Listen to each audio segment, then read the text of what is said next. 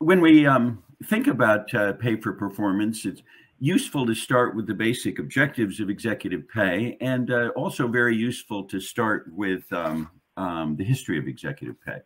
Now, to my mind, the basic objectives of executive pay really haven't changed since the rise of large companies in the late 19th century. That what you're trying to do is create strong incentives to increase shareholder value.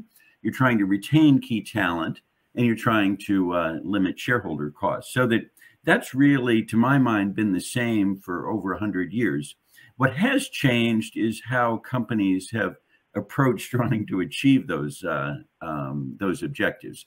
If we look back to the first half of the 20th century, executive pay was really heavily based on value sharing concepts. It was typically sharing in an economic profit measure. A classic example is General Motors' bonus pool, which was equal to 10% of profit in excess of a 7% return on capital. General Motors used that formula without any change, either in the sharing percentage or the minimum return, for 25 years.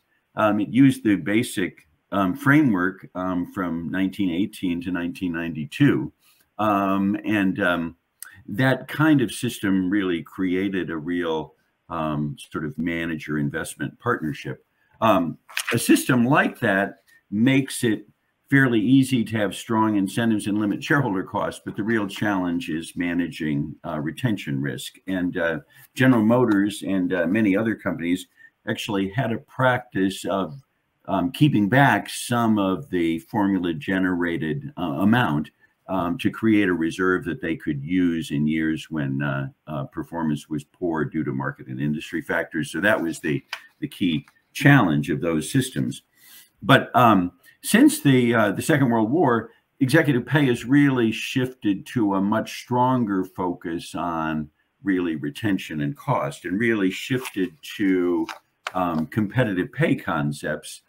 For example, the notion of 50th percentile target pay, and used competitive pay concepts to guide pay, together with the reliance on a high pay or high percent of pay at risk as a way to create a strong incentive. And the thinking is that if you don't allow target pay to fall below the 20th or the 50th percentile, you'll assure retention. If you don't allow it to go above, you'll take care of shareholder cost. And then if you have a high percent of pay at risk, that will ensure a strong incentive.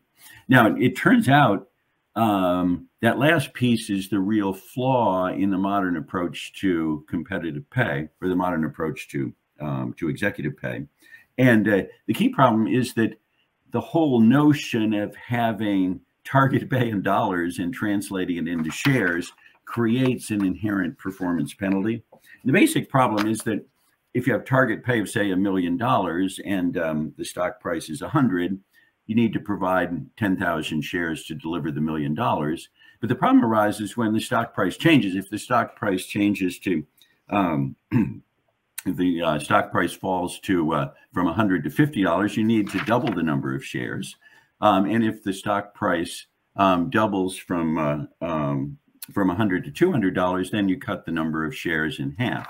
So what you've done is create a system where superior performance, a rising stock price, is penalized with a reduction in shares, and poor performance, a declining stock price, is rewarded by an increase in shares. And this is an extremely significant factor, but a very unrecognized one.